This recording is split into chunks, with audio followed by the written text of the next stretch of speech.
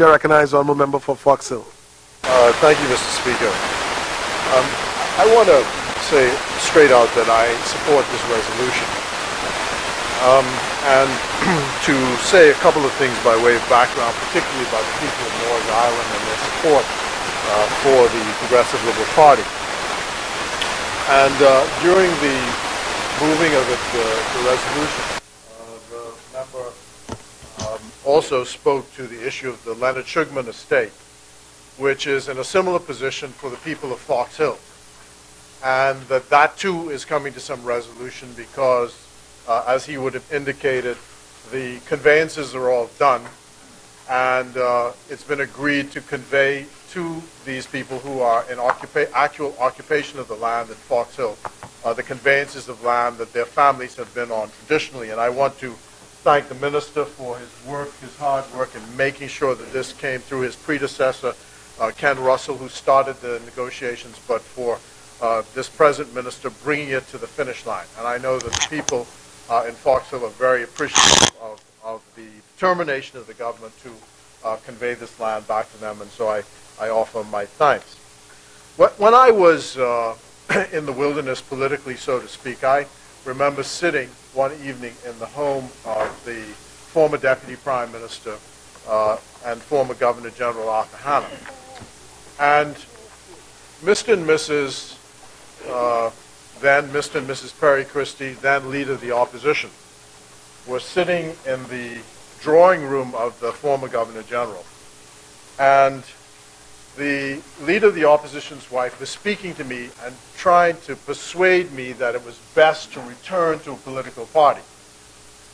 Now, it didn't take much persuasion because after sitting as an independent in the Senate and not having a group to associate myself, it was quite a lonely existence. So I wasn't going to do that anymore.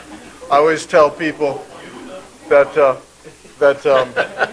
yeah, I know, I can come to that too. I remember. There's no such thing. Yeah, no, I remember. The F&M gathered over before the opening of the House. The F&M gathered over at the Cabinet office, and I wasn't invited to be in that group. And the PLP had their group over here, and I wasn't invited to be that group. So while I was waiting for the Senate to start, I had to stand outside and talk to the policeman.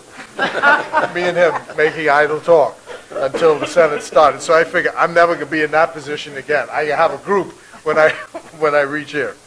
But one of the things Mrs. Christie said to me is, she said, you know, I think you need to come back because I think you need to be a minister of the government. And I want to be able, when you are a minister of the government, to come to you and ask you to do things for people. And you can deliver for them. You can do things for people. And that struck me as something that was quite a sensible thing. You can actually, when you sit in the government, you can do things for people. And that's why they elect you to office, to do things for them. Things which they would not ordinarily be able to do. Now, Moores Island.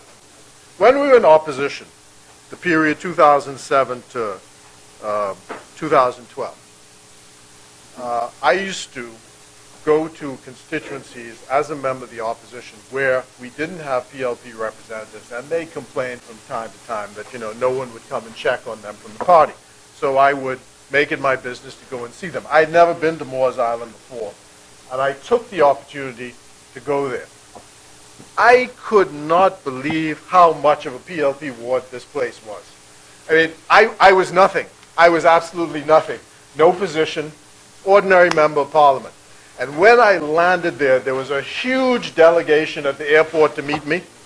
There was a bus that had been hired to pick me up, and they took me through the streets, and people came out and waved as I went by. They had a huge lobster dinner prepared for me. The people who were going fishing that day didn't go fishing. It was just, it was astounding. You know, I said, this is a PLP ward, a PLP ward. And I remember the member of parliament for the then prime minister, who was sitting in this place one day, and the leader of the opposition, as he was then, was encouraging him to do something for Moores Island. And he said from his seat, nothing there for me, I wouldn't even fly over Moores Island, he said. I wouldn't even fly over it because there's nothing there for me. So it then became our responsibility. When we got into office, I said, and I agree 100%, that since we are in a position to do something for these people, now is the right time to do it for these people. And I know that this is deeply appreciated, and I think for us to say more than any words can say, this act is a thank you to Moores Island for all they have contributed to make sure that we have been successful in office. You know, Ethel Davis was from there, right? That's right. Ethel Davis was from there. And I remember once there was a shipwreck, and she was a strong lady. She actually swam into shore out of that shipwreck. Right. Ethel Davis, I remember. And, you know, Gino D., the musician, Moores Island man again, and is producing sportsmen, musicians, athletes. So, Moores Island, thank you very much from the people of Fox Hill for all that you've done for us, and there's more to come. And I want to say that as I was being asked to run for the constituency of Fox Hill this time around, I almost took with the palpitations because I went to this area where the Member of Parliament from St. Anne's told me, he didn't warn me in advance, but he told me that he didn't even have to campaign in that area, didn't even have to check, because every vote was his, right? And I found that out, one. Right.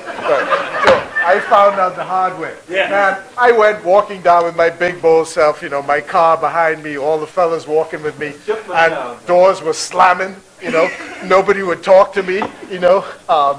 Even the fellas playing basketball ignored me as I walked through their game. I say, this is not the place for me. But thankfully, they are in St. Anne's, and I will help the PLP members see what he can do to harvest in there. But that was quite an experience. But I say that only to say this: there's some people who are faithful no matter what. Faithful no matter what. And Moores Island is faithful no matter what. And I thank them again. God bless them. And of course, we're soon out on the hustings, and I know Moores Island will deliver for us, as I know Fox Hill will deliver for us. Thank you. Blessings to you all.